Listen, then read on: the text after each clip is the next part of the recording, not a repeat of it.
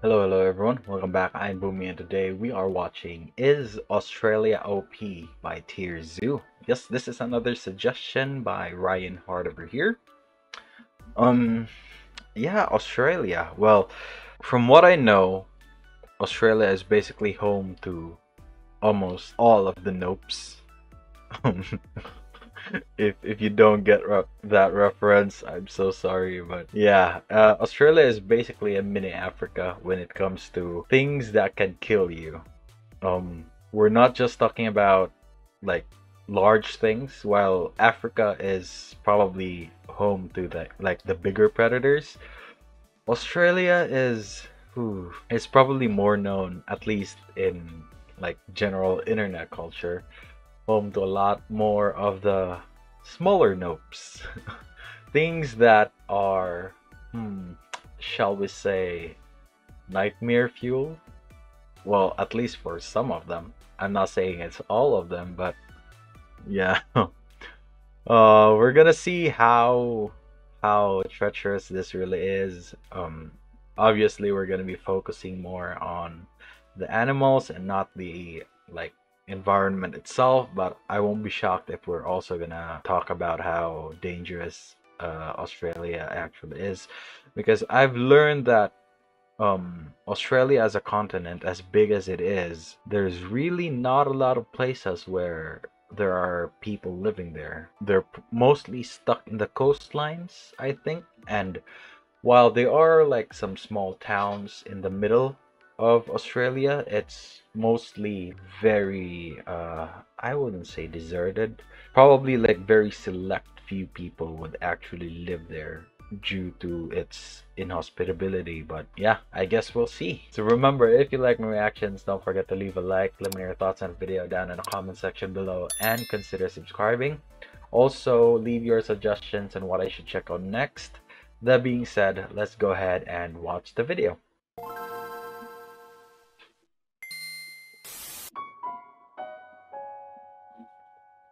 Yeet. What a dick.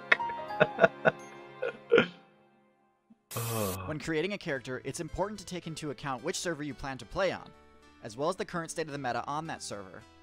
Most builds don't have the mobility required to change servers, so you want to make sure you know what you're getting Swiggity. into. But which server is the best Yeah, choice for it you, is still funny. and which abilities can give you a leg up on the competition there.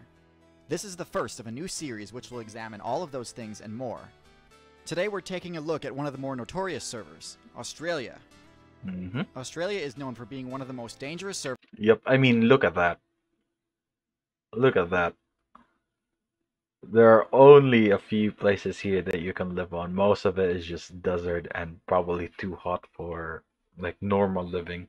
And not to mention all the things that can kill you. Servers in the entire game, and this is by no means unwarranted.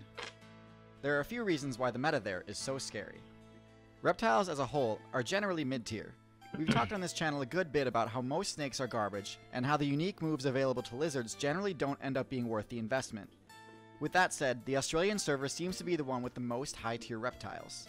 It has not one, but two different groups of crocodile builds, one of which being the saltwater crocodile, the highest-ranking crocodilian build in the current expansion, due to their super broken 0-to-death combo and health regeneration ability. It's also got most of the top-tier lizards, the monitors. While the best monitor players opted to play almost exclusively on the island server of Komodo, Australia's got many of the runners-up, including the Parenti. It's also got plenty of the more gimmicky lizard players too, but I digress. Australia is the only server where there are more venomous snakes than there are non-venomous ones, which means snakes on average are actually one of the top builds there. You may remember from my snake video that the top tier snake build is the Cobra, and while they don't have the intimidating hood ability, Australia's inland taipan, brown snake, and tiger snake are all technically cobras. They've got the same well-rounded base stats and neurotoxic venom you see in your classic Cobra build, which brings me to my next point. Venom is so dangerous because it takes only a single wrong move and just a single bite or sting to spell the end for you. And Australia.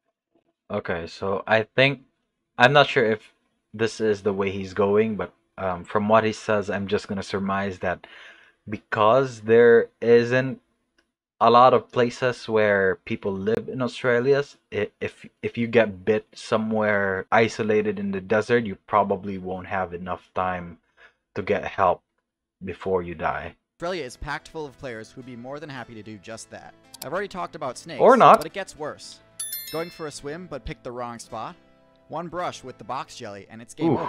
Jellyfish. Reaching into a confined space? Pretty risky when yep, a piercing the spiders. funnel web spider could cost you everything. This isn't really a specific trait, but rather just the uniqueness of everything there. Most experienced players will be able to jump into a new playthrough on a new server and have a general idea of what to expect when they encounter a novel build, simply based on there being similar builds on other servers. But what on earth are you supposed to expect when you meet something like this for the first time? What are its weaknesses? Platypus? Its strengths? Nothing about its appearance gives you any idea at all about how Was to that go a about platypus? combating it. And the same goes for quite a few of the most popular builds there. Let's see what we have here. I think this is the platypus. I forgot what the name of this is. This, I don't know. Obviously it's a koala. We got the kangaroo. Is this an emu?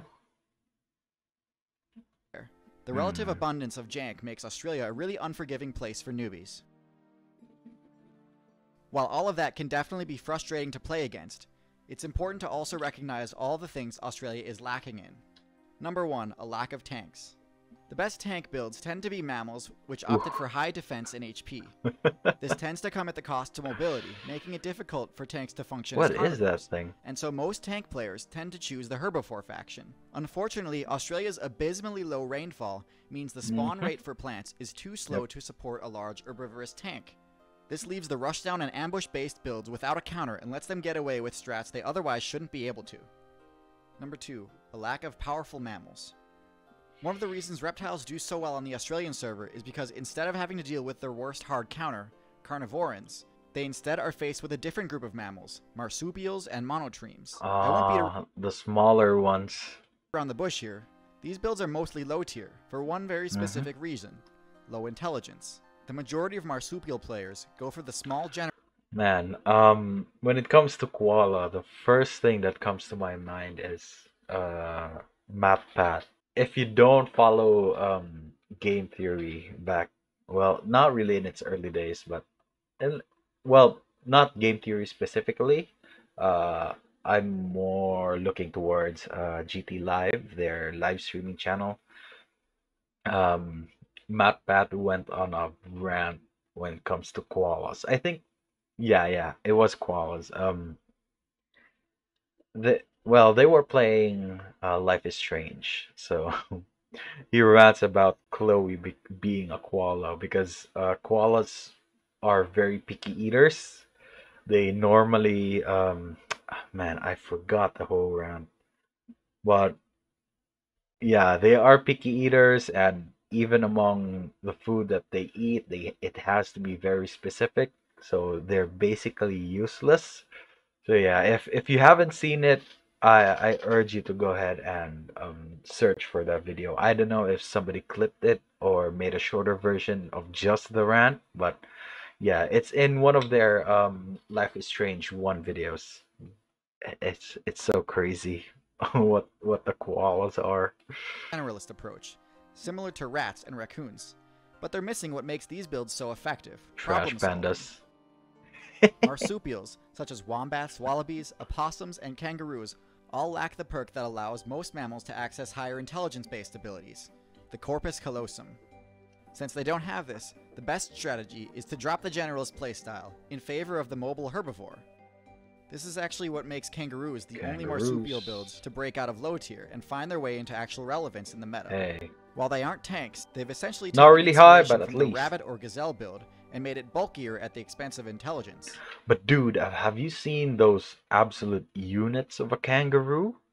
Where they are all muscle? I'll try to include a picture here, but they can get pretty beefy. But even so, if you compare competing builds that have similar stats and strategies, intelligence is almost always the tiebreaker. It's why even though they're relatively new to the server, dingoes and feral cats are oppressing their marsupial counterparts like the thylacine and the quoll, which brings me to my last point: lack of stability. The Australian meta is at a major tipping point. While there's no meta that went unaffected by the Anthropocene expansion, Australia saw the highest influx of new players and also the highest rate of quitting of any current server. Even though more unique builds exist there than almost anywhere else, the high tiers are mostly full of invaders. Dingoes, cats, Humans, cane toads, rabbits, and yellow jackets all conquered the server because they exploited the weaknesses within the meta. Since things are changing so fast, it's difficult to offer advice on how to succeed in Australia, but I'll give it a shot anyway. First, Venom is one of your biggest concerns when trying to break into the meta there, so putting some points into Venom resistance can go a long way. Builds like the Mongoose, Honey Badger, Boar, and Secretary Bird have done well in other servers by using their resistance to neurotoxin optimally, and I could see builds like these being serious contenders if they gained a foothold in this region. Oh, wow. Second, and this would be much more difficult, up on it. Kangaroos are kind of getting away with success that they don't deserve simply because they're too big to beat without risking a lot of damage. A build capable of one-shotting them with a stealth attack, or simply overpowering them with strength and bulk, could find itself reigning supreme. Big cats like the jaguar and leopard could excel there, but I could even see cheetahs from pulling above, it off, especially since there aren't lions and hyenas to bully them. Bears would also be an excellent choice. Nothing here could stand up to a charging grizzly. Lastly, in my very first video, I discussed how the cane toad's optimized poison ability allowed it to spread across the Australia server unchecked. While they're definitely a tough build to beat, intelligence-based bird players seem to have found a way to defeat them without triggering their poison effect. This advanced technique means Australian corvids could potentially have a niche all to themselves without spending any points to unlock poison resistance. So there you have it, an in-depth rundown on the state of the Australian metagame. This was a bit different from my normal tier list style videos, so if you enjoyed it and want to see me cover other game servers, the comments below are your best way to let me know. Special thanks to my patrons for bringing my monthly pledges out of freefall and allowing me to continue bringing you guys top tier content. If you're still here, I do have a shoutout / wholesome story I'd like to tell. I'm not going to drag this video out, so instead I'm just going to let you guys read the story in the video description. Aww. Merry Christmas, Happy Holidays, and I'll see you all in 2018. Okay, that was Australia, I guess. Yeah. It's really not just like how do you say this? Just like Africa, Australia is not a server you want to play on if it's your first time, because that is not an easy server to play on. But yeah, if you want to check out the wholesome story, go ahead and check out the video. It will be down in the description. Go ahead and read the description of the original video as well. So yeah, that was Australia. I mean, not much insects as I was expecting. Just a few shots of spiders here and there, so I guess I was wrong on that one as well. Then again, like I said in most of my TierZoo videos, I'm not an expert on animals, and if anything, that's probably my most weakest, how do you call this, weakest branch in science that I know of.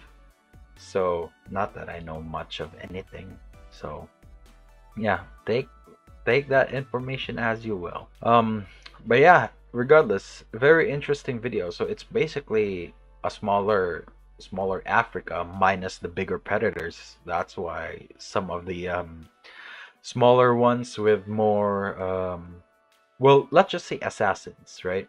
Because that's basically what the Venom users are, assassins. So we're seeing that assassin builds are basically the most predominant builds in Australia. So yeah, very interesting video as usual. But that's gonna be it for me today, guys. Link to my Twitter is down in the description below. Go ahead and check it out if you want to. And if you're new here and enjoyed the video, don't forget to leave a like. Let me know your thoughts on the video down in the comment section below, and consider subscribing. Also, don't forget to leave your suggestions on what I should check out next. That being said, thank you so much for watching, and I'll see you all next time. Bye.